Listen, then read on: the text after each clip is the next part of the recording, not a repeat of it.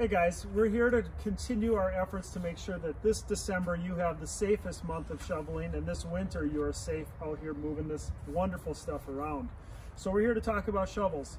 Kaylin has got a shovel that is pretty close to an all right height for her, but as you can see, we're not quite the same height, so it's not going to be a good fit for me.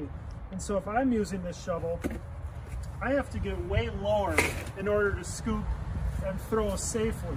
But Kaylin does not. She's able to hinge just a little bit and get a good perch on the snow. Now, if I'm going to go to the store and look for something that's a better fit, I want that handle to come up to just about my shoulder height so I can be back here and shoving with some leverage. If I'm going to be looking for something that's going to scoop, I would prefer to have that ergonomic dip because it gets the shovel down to the ground at a lower level and I don't have to bend so far to shovel and push.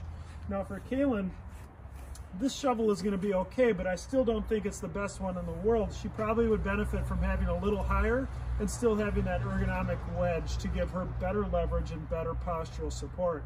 Because the last thing you want to be doing is having to bend way over and then twist and throw, because it's almost a guarantee that you're going to have to call us at some point. And so remember the simple cues: hip hinge, nice handle, keep upright, and use your body to push the snow, not throw the snow. And have a great day.